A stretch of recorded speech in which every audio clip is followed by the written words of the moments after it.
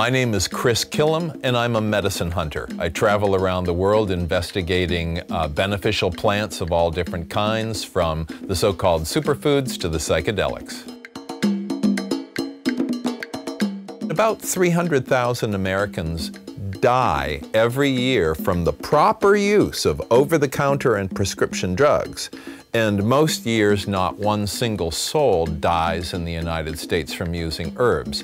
So herbs are unquestionably safer, and my opinion is that instead of looking to potentially toxic or fatal pharmaceuticals for answers to our health needs, unless you're talking about needing an anti-infective because you're undergoing surgery, then my preference is to turn to nature, to turn to the foods, as Hippocrates said, let your food be your medicine. I did my graduate work on ayahuasca. I went to Peru in 1981. I did about half a year of field work, and I was collecting plants, talking to curanderos, and investigating the botany and the chemistry and the pharmacology of ayahuasca.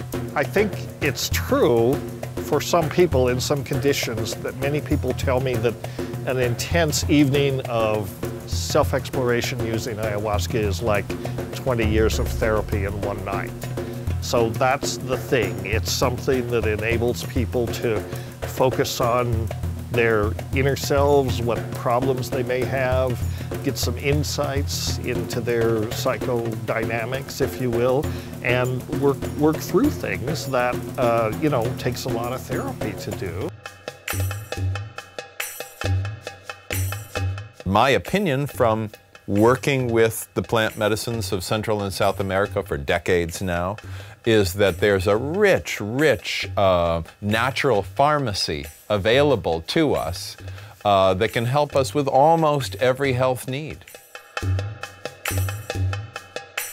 Mainstream science, which has dismissed psychedelics for a long time, is now being forced to take it quite seriously, because now there's good science going on, clinical studies that show that things like ayahuasca and psilocybin and MDMA are good for mental problems like depression and PTSD and alcoholism and opiate addiction and all sorts of mental illnesses, and these are very effective.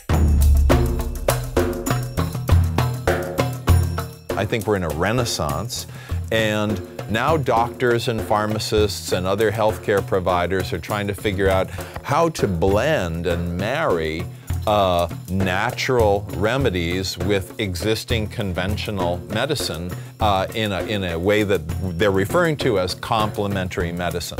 I don't think we've seen the beginning of this. I think we have a long way to go, and it's just going to get bigger.